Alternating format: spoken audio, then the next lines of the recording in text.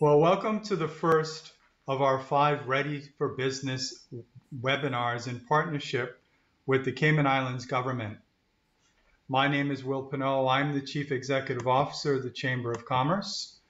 And while we begin, I'd like to ask you, like I said, if you have your camera on, I've asked you to turn it off and also to keep your microphone on mute during the presentation. And I'd ask you, if you have any questions throughout the presentation, there's a chat feature, so you can certainly post those questions to the chat, and our presenters will respond to those questions either in writing during the presentation or after the presentation when we have the question and answer period.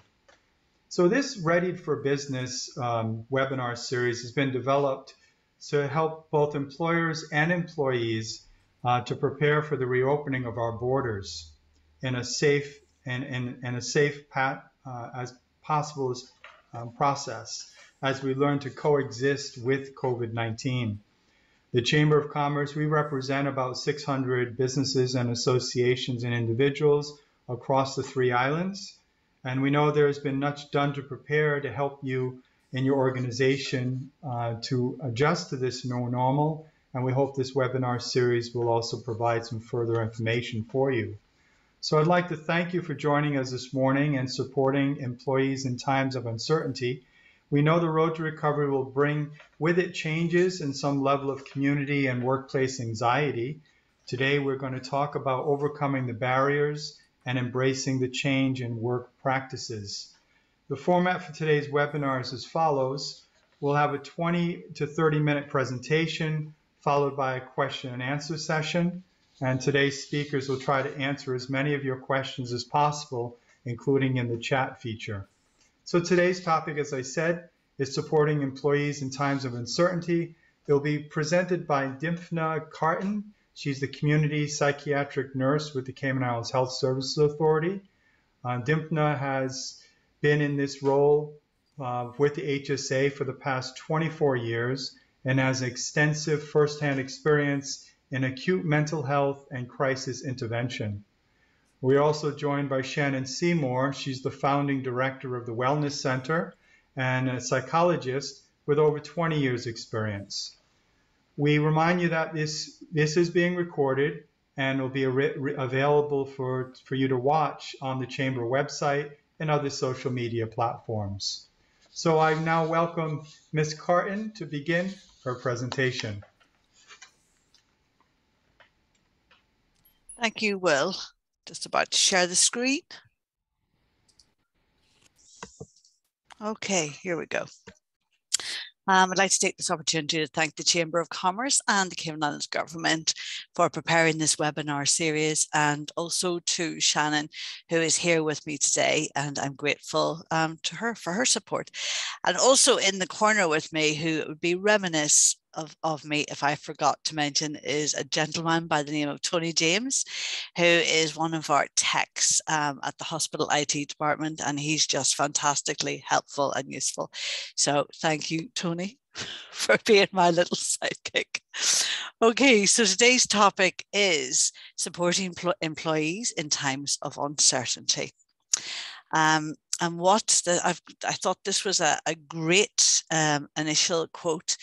The pessimist complains about the wind, the optimist expects to see change, and the leader adjusts its sails. Well, you know, from a practical perspective, it's important to have all of those 3 qualities, I think. It's good to see challenges. It's great to have hope. But as leaders and as managers and as co-workers, it's important that we can find ways to adjust and to work in different ways and to acknowledge and understand the challenges that some people may be facing and how we can accommodate those. So that's the initial introduction. We're going to be looking at challenges, unexpected, the early interventions, spotting the signs of stress, and poor mental health, encouraging people to talk about their mental health, supporting staff to stay well and in work. Then we'll have help available, how we can create and adapt to more accommodating work environments, and how we can access services for ourselves, colleagues, friends, family, if so needed. So, we know that working remotely with the restrictions, negative news, and economic recession caused by the pandemic has affected many people's mental health. In February 2021, the Kaiser Family Foundation conducted a survey to look at the impacts that the COVID pandemic had on mental health. During the pandemic, about 4 in 10 adults in the US reported symptoms of anxiety or of a depressive disorder, and an increase from 1 in 10 from January to June 2019. Research from July 2020 found specific negative impacts on mental health, such as difficulty sleeping, and that was obviously not being able to get to sleep at night, or waking up in the middle of the night and not being able to go back to sleep, or oversleeping. Certainly increases in alcohol consumption and substance use. Difficulty eating, 32% change there, and that was overeating again to undereating, to people feeling that they couldn't eat. There was a loss of appetite because they were worried, and there was a worsened chronic conditions, and that was 12%. Researchers have found that social isolation and loneliness are linked to worse cardiovascular conditions and mental health. And I want to go back just to the increases in alcohol consumption and substance use. That certainly we in Cayman, and I don't think that we have any figures on this as yet, but felt that there was just definitely an increase in, of course, drinking at home because the bars were closed, restaurants were closed. People were under stress, perhaps people that might have never had a drink at home, that would have relied on just having a social drink, increased their drinking. Porches and kitchens, sitting rooms, the back garden all became the new local hangout, the new bar. So moving ahead, and for people preparing to come back into work, it certainly is an issue of concern. So we also know that during this time that babies were born and people died, people fell in and out of love, hearts were broken, marriages broke up, domestic abuse escalated, people adapted to serious life-changing conditions, accidents happened, people lost their homes, their loved ones, and pets. People lost their jobs or continued in jobs that they hated because they had to. People celebrated birthdays, anniversaries, graduations, cars broke down, plumbing failed, and the AC packed up. And many of you may recall our Premier at the time, Premier McLaughlin, on one of the press briefings speaking about his challenges with his AC not working and not being able to get an AC tech in because, of course, we were in lockdown and there was restrictions. So everybody from the top to the bottom experienced challenges and hardships in some way. And to top it all, we all got older and we couldn't travel. So, what are some of the challenges expected and unexpected going back to work and getting back into a work routine? Well, for those who have been working from home, it may be, getting up, having to prepare to get showered, to get dressed, to be presentable, to get on the road, to fight the traffic, to have breakfast. This was something that for some people who were either not working or working remotely, they didn't have to worry so much about the presentation. I think that was, we look at, have got down hair and makeup there. And it was certainly one thing that we all enjoyed about COVID was the relaxation with our appearances and the lack of availability and the restrictions in respect of the beauty salons and hairdressers, barbers, etc. So, a lot of people grew extra hair, longer hair, and big beards. Some people still have them.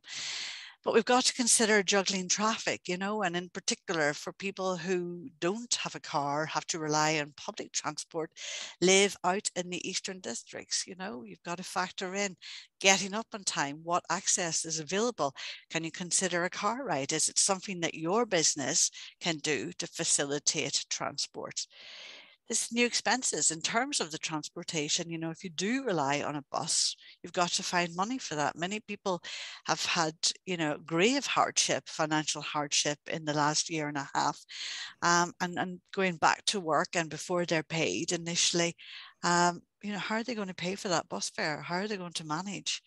In respect to childcare, you know, many people enjoyed being at home with their children, not having to pay for childcare because they were able to look after them, because they were either working from home or because they were off, they weren't working, but they had this protracted time with their children. Now they've got to factor in childcare. Does that mean bringing someone into the home? Does that mean paying for childcare in a facility?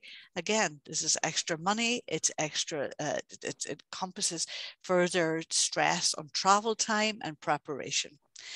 For people who were introverts, who enjoyed working on their own, who enjoyed being on their own, going back into a work situation can in fact be quite challenging, can be difficult, and can be a source of worry and stress. How will they adopt, and how will you cope with them? How will you cope with someone who's always generally quiet, but making them feel secure, wanted, that they're an important part of the team? What about people who suffer from social anxiety, right? And we know that this is, you know, this is not a new problem. This is certainly a condition that's been around for a long time. And quietly, many people suffer with social anxiety, you know, and from the outside, they look like they're that lovely, beautiful, calm swan. But underneath, you know, their little legs are going like billy-o because their heart is pumping. They're feeling breathless. They're feeling that they're being judged, that they're not an important member of the team. So that is going to be a challenge. What about those people who've been used to managing their own time and their schedule? Of course, there's the potential for increase in productivity, but likewise, you know, people are facing difficulties that we're not aware of and that you are not aware of as co-workers, as managers, as employees. How can we change that, right? How can we try and fit everyone in? There's the adjustment to new protocols, because of course many people were all going, you know, our protocols have had to change again recently because of the rise in community transition. So we're all back to wearing masks at work. We're back to social distancing. Some people are very anxious about getting sick, about contracting COVID-19, about taking it home to vulnerable people in their households, to elderly, to young children, etc. And of course, we can't forget the office politics, because not everybody has the luxury of working in, you know, such a great environment. Some people actually find their work environment very, very difficult, and some people it can be toxic. There can be a number of issues, so that's a big adjustment in going back to work with people that they previously had challenges with, that they previously did not get along with, or as I say, for people going back into jobs and having to confront jobs that they previously did not enjoy. You know, not everybody has the bonus of doing a job that they genuinely love and feel challenged by and stimulated on a daily basis. You know, I am fortunate that I am one of those people, you know, and after, you know, many years, 35 years working in mental health, you know, it never ceases to amaze me. It never ceases to bore me. It's a source of constant challenge. And I thank the Chamber of Commerce and the Cayman Islands government for giving me one of those challenges today. What about someone who has a new medical condition, who's, you know, ongoing treatment, that perhaps when they were last at work, that wasn't the case. So they're going back to work. They're maybe feeling not as strong physically as they used to. They've got regular appointments that they must attend. And, you know, they might just be feeling a little bit under the weather, right? So we've got to be mindful of them. I think another group of people that this could be very challenging for is new parents. There will have been some mums and dads who, had children at the start, at the onset of the pandemic, and perhaps have been working from home since. Originally had planned to return to work, but because of the situation decided to stay. So as a new parent, you've had a really lovely protracted bonding time with your child, and so much more involved than you thought that you would ever have had the time and the money to do, because of course, many people are back at work as parents because they do need the money. So I think it's going to be difficult for parents who have spent a long time at home with their children, whether they be new babies or little toddlers, or even older children who perhaps weren't doing so well in schools. And funny enough, this is something that we are aware of. And that one of my colleagues was speaking about recently, is that children who were having difficulties in school, having difficulty focusing, difficulty with attention, perhaps it's some, just not, some people would say maybe not just towing the line, but they felt that since since being at home and with the home learning and increased support and better one-to-one attention, they actually did better. I also heard that apparently the babies that have been born for the majority during COVID are so much more advanced and doing things at an earlier age, because guess what? They've had this constant support and more engaged attention, and probably, with bigger and extended families around them again, because we know that, our family situation, our family dynamic is slowly but surely changing. But perhaps it was one of the beautiful things that COVID did, was it did bring people closer together again, and people got to know their families better. Another group of people that I think we have to be mindful of are those individuals who have lost a close partner, whether it be a spouse, an elderly parent, a child, a friend, someone that was very close and meaningful in their day-to-day life. Going back to work again, going back into that environment is going to be, without doubt, not easy. And the thing about bereavement is, we say that it normally takes for about 2 years to someone to to properly adapt and to come to terms with that loss. And I think, certainly COVID changed that for a lot of people. And of course, many people didn't have the availability to conduct the funeral service in the way in which it would normally happen, the support that one would get as a family or in the community with people coming to the house, not just at the onset when the person had passed, but for weeks and for months afterwards. That wasn't there for a lot of people. So in some ways, it kind of put their bereavement on a little bit of a hiatus. And now coming back to work and adjusting to this new norm is something else that they've got to deal with. And, and speaking from a personal perspective, I lost my husband just over 2 years ago. And, everything after that loss is a new normal, and things that you did that were so, you didn't even have to think about them the day before.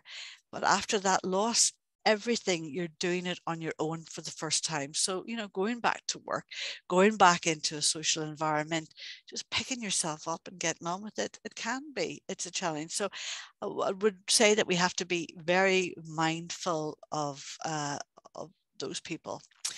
So what are some of the early signs of perhaps stress and poor mental health? Well, we can break this down into 3 categories. So to begin with, we've got physical.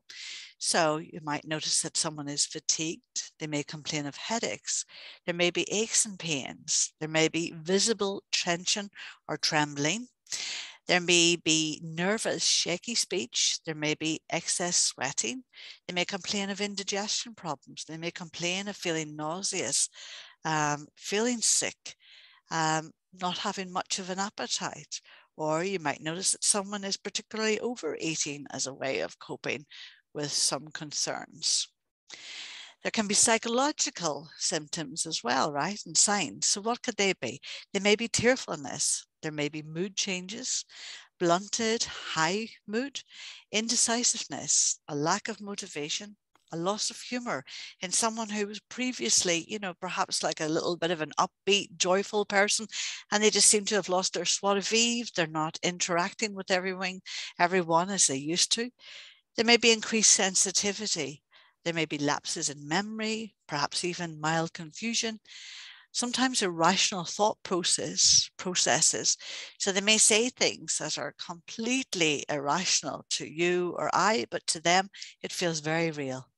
They may be hypervigilant. Every noise, every door that opens, every voice that is heard, that may be alarming for them. They may be responding to sensations and experiences not observed or felt by anyone else. And most importantly, if there's any expressions of self-harm or thoughts of wanting to harm themselves and expressions of that their life isn't worth living and that they'd be better off dead. Very concerning. There are behavioral signs as well of stress and poor mental health, and they can be increased smoking and drinking. They can bring withdrawal. They can be less social than prior. They can be a little bit more irritable. There can be sometimes anger or even like aggression. And when we talk about aggression, we're talking about, perhaps people snapping at someone, losing their temper very quickly without any trigger. There can be overexcitement when someone seems particularly buoyant and joyful, and that this is sustained for periods of time. There can be restlessness. There can be lateness, and those who are overworking, leaving the office, leaving the work environment long after the working day should have ended. There can be difficulty with co-workers, disruptive, argumentative behavior, and there can be isolation. And as I said, hyperactivity, which would fall into the overexcitement as well. So when someone just seems like they can't settle, they can't rest, that they can't be calm, that they can't relax.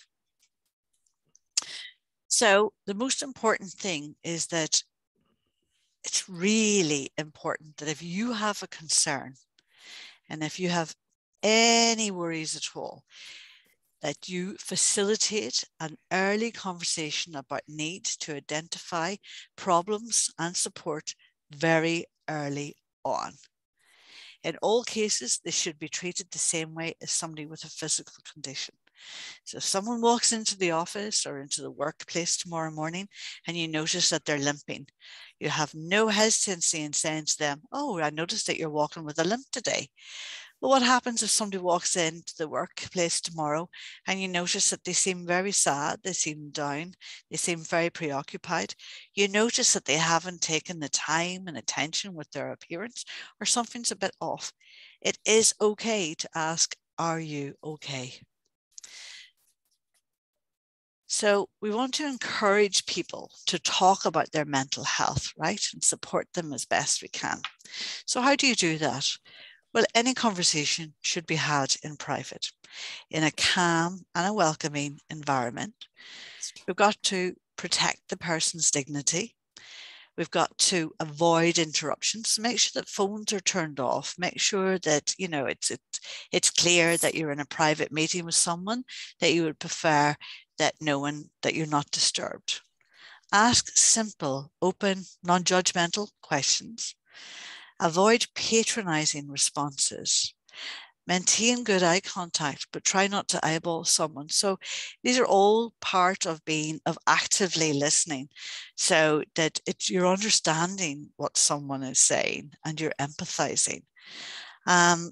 Be prepared for silence and be patient, because not everybody is going to be able to speak openly initially about some concern that they may have. We have to remember that, everybody's very different. And some people are very good about speaking about themselves, speaking about what their worries are, speaking about issues that may be happening at home. Not everybody is that way inclined. And I would urge also that we avoid making assumptions and never underestimate people. Likewise, just because someone presents into work who is well turned out, who is regularly on time, who does their job really well and is never a problem member of the team. But if they're seeming that something's going on and they're not able to talk about it, maybe it's not anything that is work related, and very often it's not. But maybe there's relationship problems. And we talked earlier about the increase in domestic abuse that happened throughout the world during COVID-19. Well, be mindful of that, and particularly when you are addressing someone who has issues. So when I say again, be prepared for the silence and be patient. Here are some questions that you could use. So these are like little prompts. So you might say, how are you doing at the moment? You seem to be a bit down, to be a bit upset, maybe under pressure. Are you frustrated about something? Is everything okay?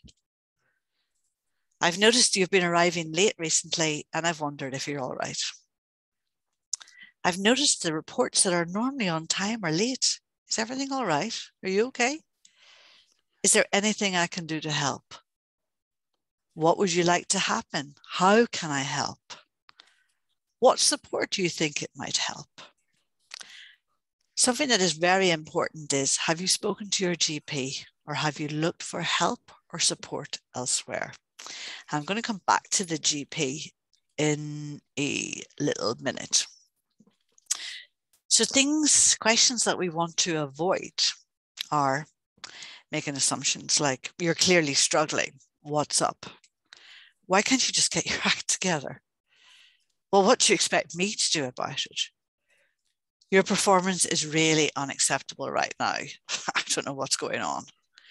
Everyone else here is in the same boat. So, what's wrong with you? Why aren't you being a team player? What do you expect me to do? I'm struggling. How do you expect me to manage?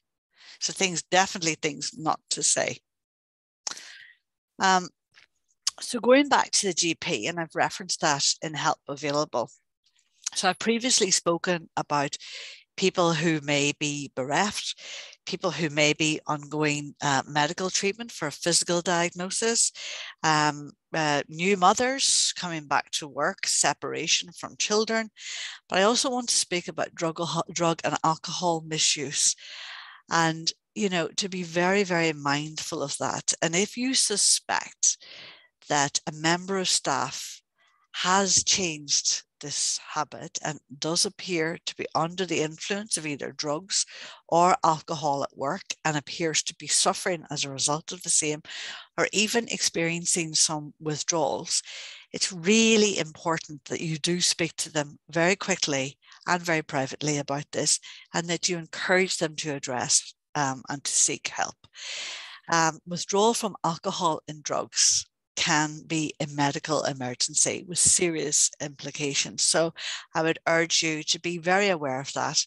And again, not to be frightened to say to someone, and particularly you may even smell alcohol on someone's breath, but again, taking them aside, being gentle, being kind, being compassionate, not judging, asking them to share their story, to share with you what their struggles are.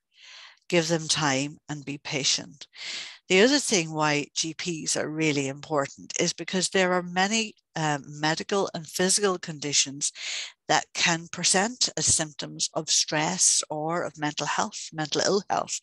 And those can be someone who is presenting with an underactive or an overactive thyroid, a high or a low sugar, an underlying, perhaps undiagnosed neurological condition, many things, again, going back to the drug and alcohol use. And also another important group of people that we want to talk about is women who are perhaps menopausal. And we know that there are a number of women out there who are working, and menopause clearly is something that affects every woman and generally starts from 45 to 55, but the average age is 51. And sometimes as a result of the changes of perimenopause and menopause, women can feel very overwhelmed. They can feel a little bit anxious. There can be changes in mood. There can be difficulty sleeping. There can be changes in appetite. There can be physical things that make them feel very uncomfortable and make it difficult for them to stay on their work as much as on top of their work as much as they have previously been up to. So it's very important that we are mindful of all of those. And so what do? Well, as employees, as employers, as colleagues, it's very important to create a culture of trust, one that offers accessibility, and as I say, vital that you facilitate early conversation to identify and implement support and changes. As I said earlier, never overestimating, but never underestimate people. And throughout my career, I have frequently been reminded of this, because even as a mental health professional, many years standing, I've been presented with some situations and some individuals at times when I sincerely felt very, very overwhelmed because their problems were so great that it was like, well, what can I do? What can I bring to the table to really offer genuine and practical assistance to this person? And what I learned was that going into that situation and being honest about it and saying, in your own words, tell me what the problems are. Tell me what you think might help and how I can come with you along that journey and help you. And surprisingly, when that has happened, and very often, and the biggest thing that we have to remember here, and that again, it is vital, is that sometimes by sharing a problem, by getting it off our chest, we're actually addressing it, because number one, that shows insight, it shows decision. And again, in my experience, very often people know what the problems are and they know what the solutions are. And sometimes it's just speaking it out and speaking it out to you as an employer, as a manager, as a co-worker is what it's about. So it's about being approachable, being accessible. Flexibility is definitely key. Being able to work around problems, being able to offer people solutions to practical problems that they're having, but allowing them to work, because of course, work does have to get done, right? But when we work together with people as opposed to working apart, we do get more done and we gain greater trust, we gain greater buy-in to the work environment. Again, being empathetic and compassionate and not making it all about you, right? So, to be mindful that if someone does come to you with a problem, and it's very hard because, people might say, well, oh, I completely get it, because you wouldn't believe what I'm going through at the minute. And here's this, and then it becomes about you. No, they're coming to you. So you need to give them that time. You need to give them that platform to ventilate and to work together on solutions, to seek alternatives. It's also really important, and I think it is something that is really changing in our community and communities throughout the world, is that people are able to talk about mental health so much more. Companies are doing so much more to address mental health needs and to ensure that staff are aware of resources available. And they're training their staff as well in mental health. So there's something that we have here in the Cayman Islands called Mental Health First Aid. And it is a short training that is set up to equip lay people to deal with mental health emergencies, just as you would deal with a physical emergency. You see someone on the street having a heart attack, you see someone fainting, someone falling down, someone gets knocked over. You know what to do, right? You've got the basics. Well, mental health first aid is about equipping people with the awareness and the ability to cope. It's about looking, it's about listening, and it's about linking to help and getting people that help. And the current trainers of that are Sylvia Wilkes, who I'm sure many of you know, and Hilton Grace. And I'm sure many of you know Hilton. But if you are interested in equipping your staff to deal better with mental health illnesses and conditions, and just being better equipped in general, then please reach out to them. And if you don't know how, I am very happy to put them in contact with you. Also, to lead by example, to ensure that you're working sensible hours yourself, that you're sharing the workload, that you're taking lunch breaks, that you're using your annual leave, and that you're resting after busy periods. And I think that, in preparing to go back to work, for those who have perhaps not been working for a while or who have been working from home, encourage your staff, encourage your co-workers to do a dry run. Okay, we're going to be starting work properly. I'll be in the office. I'll be working in the workplace environment officially on Monday. But, for the next few days, I'm going to get up.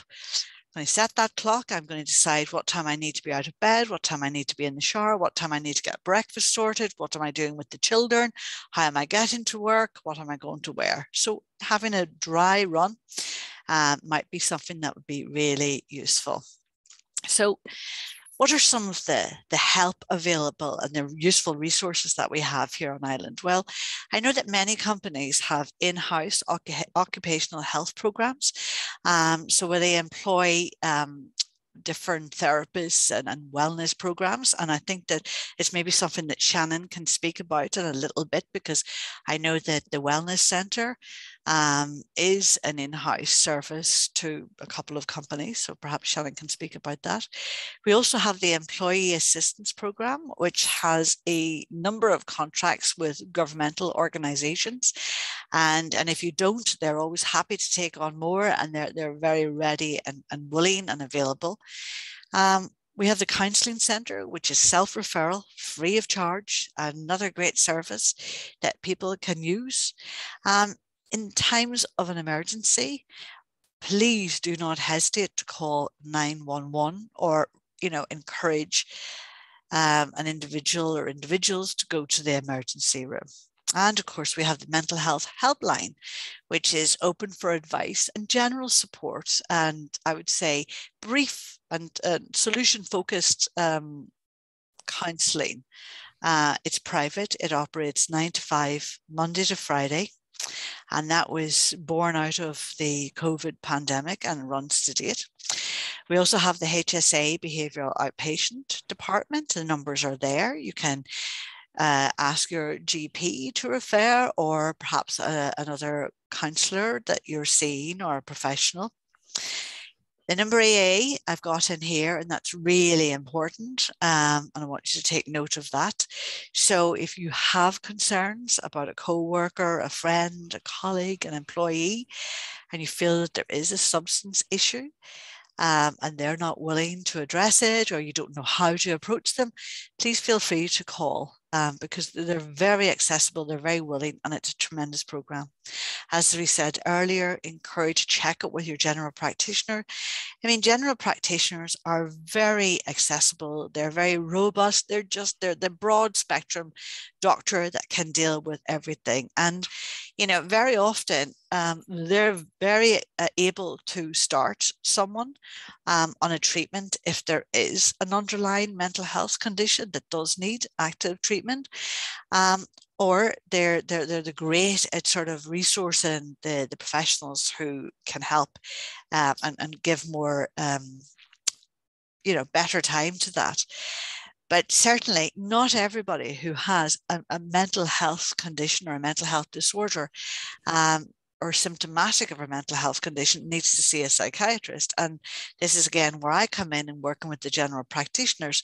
So general practitioners can link my service, and we have another CPN. We have 2 community psychiatric nurses on Grand Cayman, and we have 1 on Cayman Brac as well, who covers the sister islands.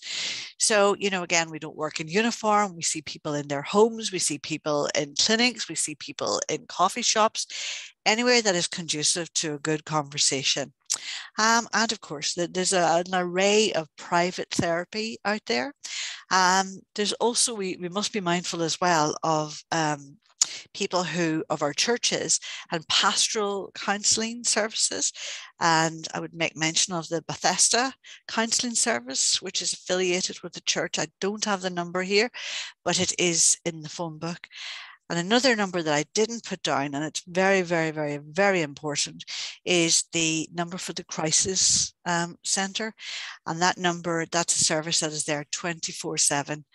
So if you've got concerns about someone who maybe experiences abuse at home, and they're not sure what to do about it, you're not sure how to help them, you're not sure how to approach them, please feel free to reach out and to speak to them. If you feel someone is so unwell that they may be a danger to themselves or others, you can make an application under the Mental Health Act 2013. It's a Section 5 and it's called a request for review.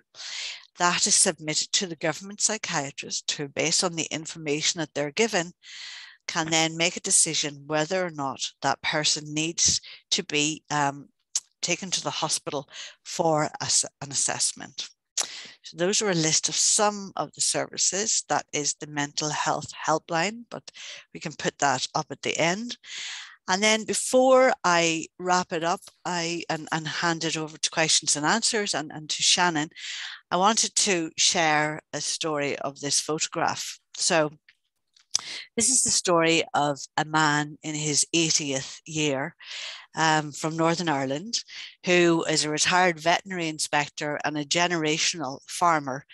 And up until July of this year, was living by himself with two sons who lived on the farmland with their families and other close children close by.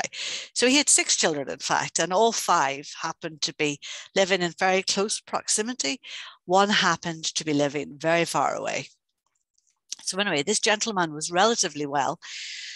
And he did, however, suffer from an underlying medical condition. So he showed symptoms of difficulty breathing and wheezing, and in fact, severe difficulty breathing. So he was taken to the hospital by 2 of his children, and he was diagnosed with aspirational pneumonia. And he was so ill that they wanted to admit him, but unfortunately, it was a big hospital and there wasn't a bed available. So for 2 days, he lay in a corridor in an ER department until finally, fortunately, he showed some good response to treatment. They said, look, we're going to have to send you home because we have no beds. So he was sent home, and initially, of course, he was very relieved to be home. This man never been in the hospital. Well, actually, prior to that, maybe a brief stay, but generally not in the hospital. Very independent, very stubborn, very proud. So he came home and he did make a very good recovery. Unfortunately, then other medical challenges set in. And he became very weak and he had to be taken to the hospital again. And again, he was treated and sent home with another medical condition because there was no beds. And then was very, very weak. And so for a couple of days was not making any progress and became so ill that the family returned him to the hospital again with the thought that in fact he was dying because he seemed so ill. And I think he himself thought that he was dying. So anyway, he ended up then being admitted to hospital because he was so ill, but he also tested positive for COVID. And I thank God he had been vaccinated. Anyway, after 10 days in hospital, he was sent home with a care package of 4 carers coming in to his home during the day and a son or a daughter staying at night. At this point, the daughter who was overseas was aware of all of this and what was going on. But in discussion with the family and looking at the program, looking at overseeing the whole situation, recognized that they had to come home. Well, that person was me. So I made a mercy dash back to Northern Ireland to see my ailing father in August. And of course, this was challenged because it was very hard to get a flight. It was very difficult to get a flight off the island, and then not to travel to London, but then to get to Northern Ireland as well. Anyway, fortunately, I got home. But if I'm absolutely honest, I packed for every eventuality. I also, thought I might at some point be going home to a funeral that my father would pass. Anyway, I'm very pleased to say that he didn't. And, slowly but surely, and as the days moved ahead, he became stronger and stronger. And we were able to reduce the care package. And of course, he found this very challenging, having strangers in his home. He was not used to it. In any case, we could see he was making progress. So on the day that this photograph was taken, it was an absolutely gorgeous day in September in Northern Ireland on the family farm, Barnold. And my brothers came into the kitchen of the farmhouse and said that they were moving sheep. And I said, well, do you need a hand? Because, I have plenty of time in my hand and I'm sure Daddy wouldn't mind. So they said, yeah, that would be great. You can come outside and you can stand here or whatever. Well, we heard this little voice from the background and it was my father. And he said, but I can help. And we looked at him, we looked at each other, and then we thought, well, why not? Anyway, so before we knew it, the man was out on top of the quad, and you see him there. He's kind of very small, very frail. He's like a little leprechaun. But he came out and he helped move the sheep. And what was really the most beautiful experience about that was that we gave him the confidence to do something that he wanted to do. My father talked about losing his purpose, about not feeling important and not feeling needed, but he knew he could still do something. So because we had faith in him, and because we had faith in ourselves, and because we found a way of incorporating him into that situation, he was able to do it. And I'm very pleased to say that I left my father on the 7th of October. And the day after, we were down to one carer in the morning, who he then duly sacked. And he's back to living by himself again. None of his children have to stay with him at night. He's back to driving his car, and he's back to driving the quad. So have faith in your people, have faith in yourselves, and just think outside of the box. Thank you.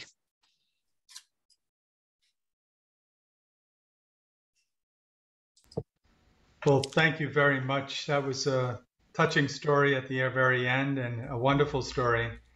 What I was going to do now is I'm going to turn it over to Shannon if she had any comments to make, and after Shannon's comments, we could take some questions. Shannon? Great, thanks, Will. Thank you, Dimna. That was a great presentation.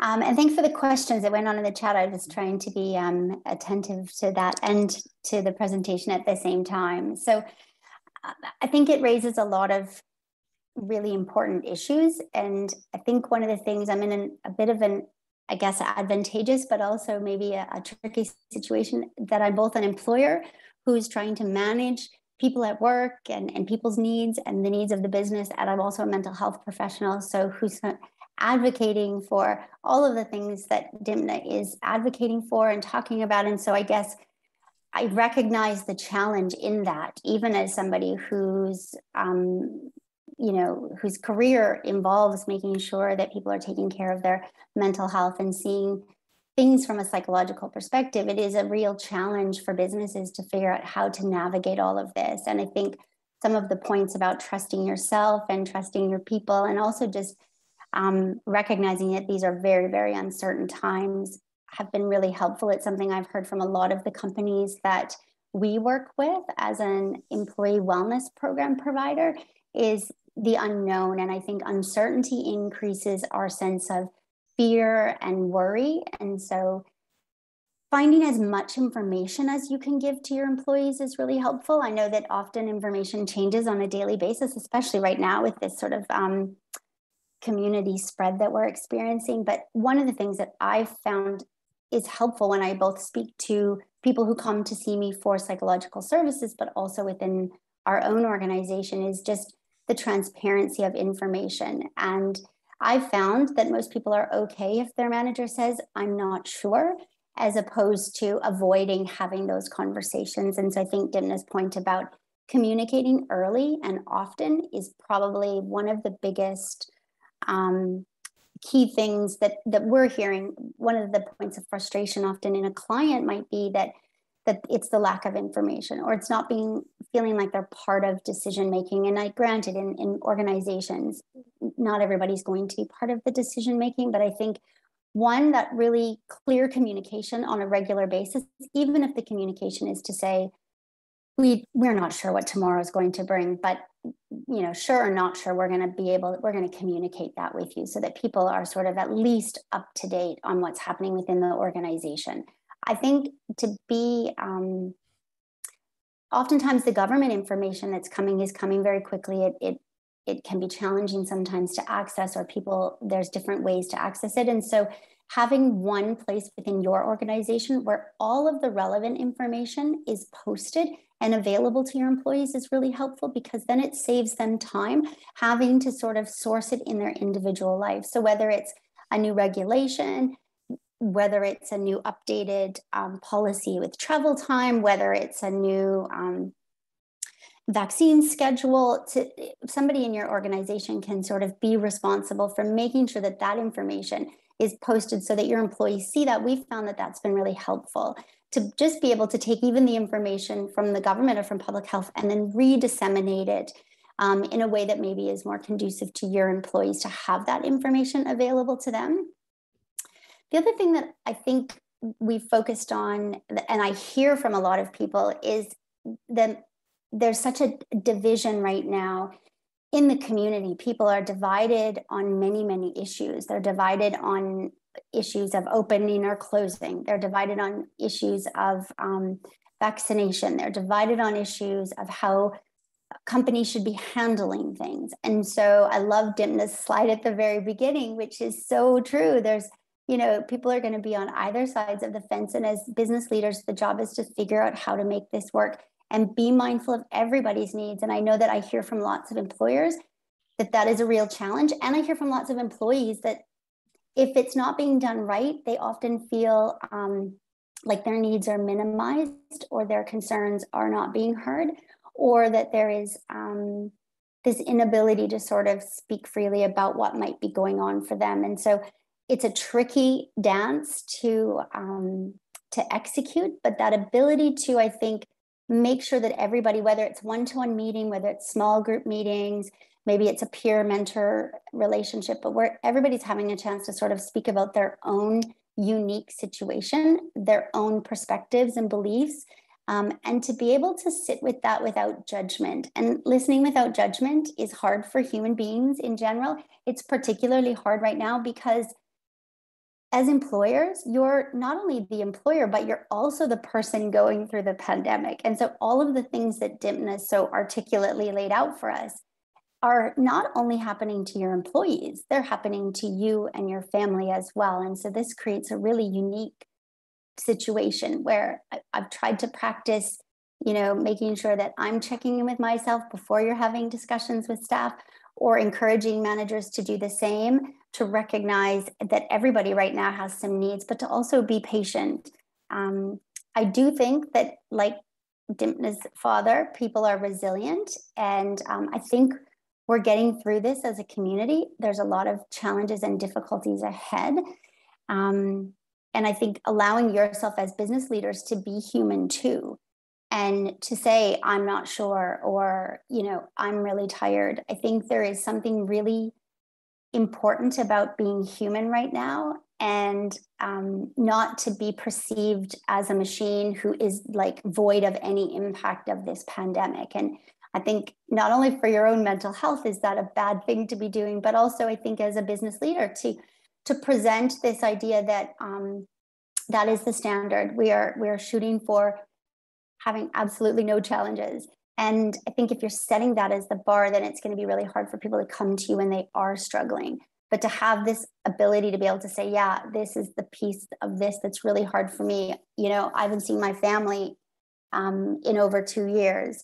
And so that's really hard. And so I think even sometimes sharing as leaders the things that are challenging about this for yourself creates a bit of humanness. It allows sort of patience and compassion to flow both ways within the organization. And it often will allow other people then to talk about how they're feeling more readily. I don't know if there's some questions that come after that. Well, thank you again. I think I'll start it off. I just wanted to ask you, children can sense anxiety and fear in their parents very, very, very quickly. And from an employer's standpoint, there seems to be lots of anxiety, lots of fear out there about the reopening and about the safety. And that transcends into the attitude towards parents to children. And so I guess both you and Dimpna, maybe you can give us some advice as to how you both deal with, the balance of the workplace anxiety, as she provided some information, but also about how do you address it with the children who you are there to protect them and make them feel as though they're loved and cared for. And during this time, I just get a sense there are a lot of children almost are as fearful as some of what we're seeing in the workplace. I think that's a really good point and a really good question. And I work a lot in the field of childhood anxiety. And I think one of the main sort of fundamental things is helping people that have an anxiety disorder to be able to differentiate between what is a fear and what is the risk, right? And so if somebody is afraid of getting in an elevator, there might be very little that I can do to convince them to not be afraid. And we can get into this argument about don't be afraid, there's nothing to be afraid of. Or we can look at what is the risk. And there is some inherent risk in taking, in riding an elevator. But if we look at the risk from a very factual, calm way, and we remove kind of the emotion from it, then we start to be able to temper what is fear versus what is the real risk. And I think what makes it particularly tricky right now is that our kids are getting sick. And so the kids are testing positive, which then creates not only an increase in fear, but also an increase in risk. And so I think that one of the things that I've been spending an awful lot of time talking to parents about is exactly what you said, Will, managing your own anxiety. Anxiety is contagious within a family unit. It's genetic if we're talking about disorders of anxiety emotions. And so we often have anxious parents and we have anxious kids and we probably have anxious grandparents somewhere down the line.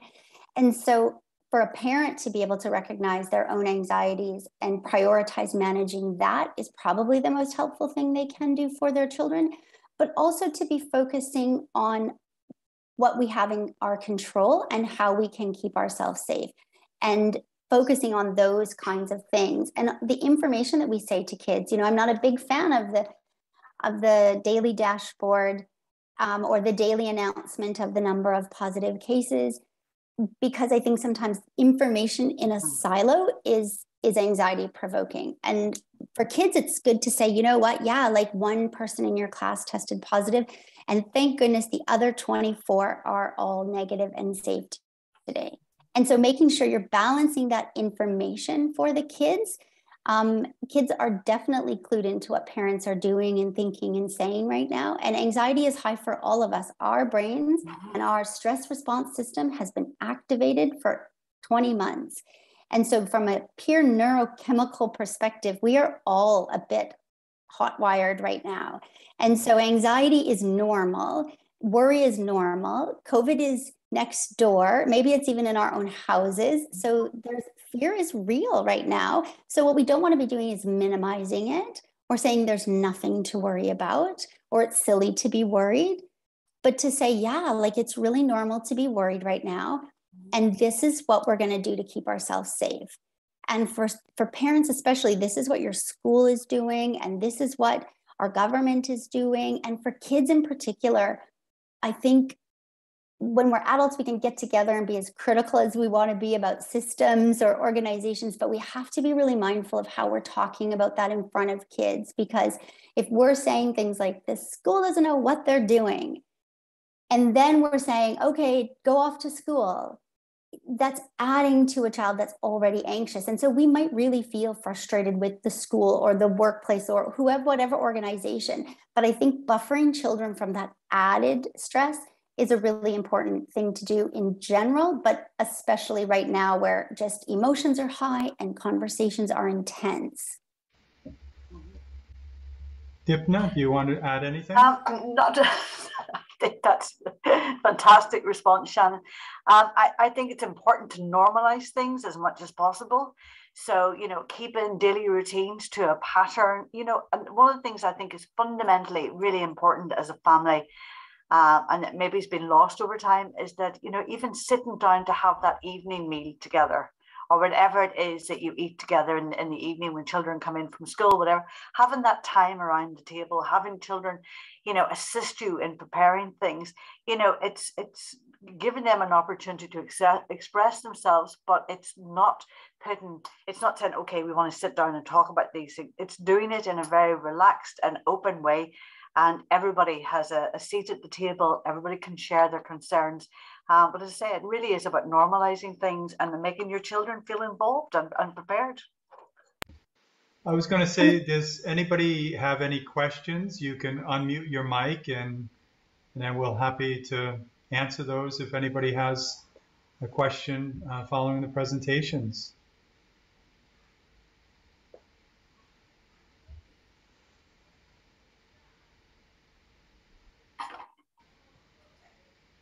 Well, if nobody is coming forward, I'll have another question for the workplace. Obviously, most employers, the larger companies in particular, put a lot of health and safety protocols in place, and they have procedures and guidelines and everything that larger businesses put in place. But the smaller businesses are probably taking this on the fly. They only have, particularly the majority of chamber members are small businesses. And, when somebody tests positive in their organization, it really impacts their business quite dramatically. So how do you kind of help those business owners out and to reduce their level of anxiety? Because basically when 2 of their employees test positive, some of their businesses can come to a standstill. Yeah, I think it's really hard to tell those people, oh, it's going to be okay, right? Because there's a lot of moving parts and there's a massive sort of responsibility on the business owner to meet the needs of the employer.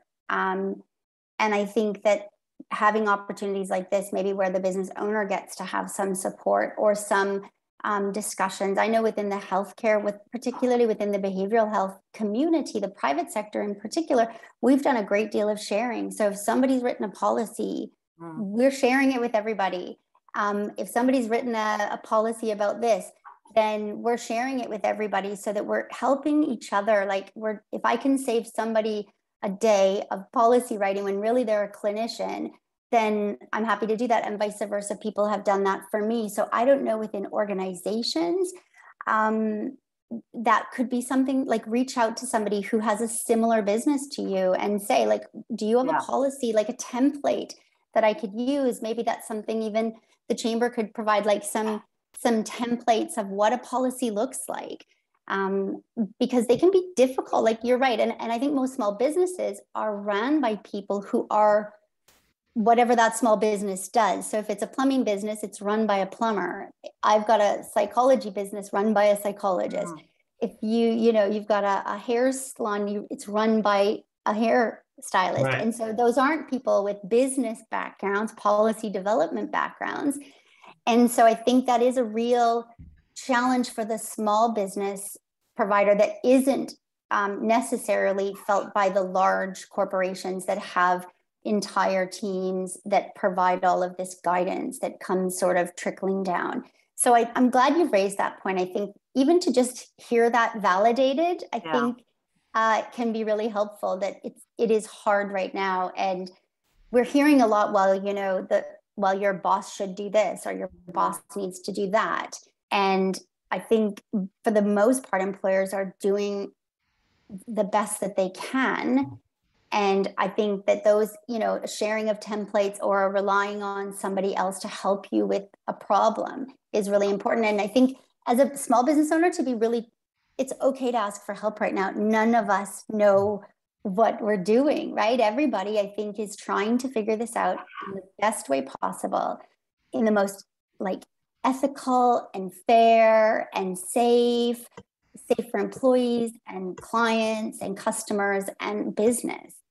And I just think that asking, you know, reaching out to somebody that you know that might be in a similar business and saying, hey, can we just chat for a bit about how you're handling this? And sometimes there's a sense of pride. We don't really want to admit we don't know. Maybe we're feeling a bit like that's somebody that I'm in competition with, so I don't want to show some vulnerability.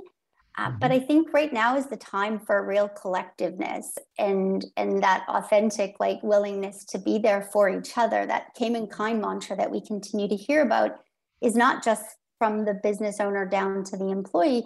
It's really business owner to business owner in terms of, hey, how can I help? And you know, if I've got some knowledge or I've had, you know, as soon as I had my first COVID positive client in the office and first COVID positive employee, I sent an email around going, hey, we're dealing with it. If anybody wants to brainstorm, like this is how I'm handling it, if anybody can help. And it's really just kind of feeling confident to put yourself out there and ask for that help, because you need that help. We all need that help and we all deserve it. And to answer your question about the templates, we have had some of our members share some of their templates, and that's one of the projects that we're working on now to provide some useful guidance to the small business owners, because, you know, they suffered a lot during the pandemic. I mean, this pandemic, you know, some of them have been without business for a year and a half. I know. And you can sympathize with that, particularly some of them that have large loans for, you know, such as, you know, water sports equipment and other things. So, Dimphna, you wanted to say something? Yeah, just that, you know, I think it's, you know, it's really important to plan, right? And we talk about planning all the time. We talk about it in our personal lives and our professional lives. You know, hazard management is always telling us every hurricane season, plan, plan, plan. But actually it's so true, because forewarned is forearmed, right? And with the challenges that we've had in the last year and a half, and many of these problems, these small businesses have dealt with, and I've known people who run small businesses and how they've adapted to them, how they've made changes. And as you know, Shannon says, to reach out and ask for help. And, you know, that help may come in strange forms, right? So you might actually be asking family and friends to, you know, can you just cover a little bit of this just to help, as in any situation, you know, it's uncharted water. So not to be frightened to ask for help, but to look and see what other people, what challenges they've had and how they've coped with it. There is a question in the chat. What are you seeing large businesses do to protect their at-risk population in their workforces, the immunocompromised during this current phase on the pandemic in Cayman? Are they making accommodations to permit them to work from home where they have the ability to do so? Well, I would hope so. I mean, that certainly goes without saying, but I can't speak for the entire business community, but I would hope so, that people would be accommodated. And I think that, you know, the one thing that we have learned in the last year and a half and in the last couple of years, and certainly within the workplace environment, is that we have to be more accommodating. We have to be more understanding of people's needs and address all of those needs. You know, this is it's a big world, but it's a very small world at the same time. And we have to be compassionate. Everybody has a role. And if it's a change of role that perhaps has to be adapted to accommodate someone. But I mean, I think that, yeah, we have to accommodate people. We have to hear their concerns. And they have to be able to take those to you as well. So I would hope that they are accommodated. I've heard some really good examples of employers being very flexible, particularly those companies that are office driven.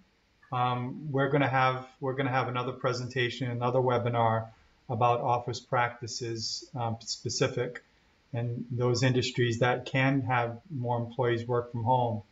So I know there are some of the larger firms, actually, their employees are indeed working from home almost indefinitely now. So it has changed the complexion of the workplace, which also brings along another issue from a psychiatric element, which is disconnection of human beings. Yeah. Yeah. I mean, and it's fine that we're talking remotely like this, but someday along the line, you'd like to have some human interaction with people. Exactly. Well, Yeah. and I think that's, it's a really good point, Will, because as mental health providers, obviously we were all on telehealth when the lockdown was mandated. And we've been, in our own efforts to sort of reduce the number of people in the clinic and take all of our own health and safety practices, been encouraging telehealth. And we're finding that people want connection, right? They want that human connection. Because there has been so much remote life, remote family meetings, remote birthday parties, remote working for lots of people in our community. And so, when there's when we're saying offering a telehealth service, it's like, no, I want this human connection. I really see that having some long-term psychological impact. Yeah. So we have to really find ways to safely connect to people, especially while COVID seems to be surging in our community, because we know that the part of the brain that is highly activated under periods of extreme and prolonged stress is neutralized through human social contact, right? And so it's why we can soothe a very distressed baby by rocking and rubbing their back. It's why a big hug when you're really sad seems to just help you settle down a little bit. There's no, this isn't all by coincidence. This is the way that the brain is developed and has evolved, because it's adaptive that we need that human connection. And so I agree with you, like the safe practices of remote working are amazing, particularly for those people who are higher risks, but then it does have the challenges on the other end, in that some people struggle a great deal from a mental health perspective without enough contact. And it's balancing. It's how do we make that work? And I think it goes right back to your point in one of your slides about just having those conversations with people on your team and finding out, because each person's situation might be different, and somebody might have plenty of people at home to contact with, but a lot of our workers are also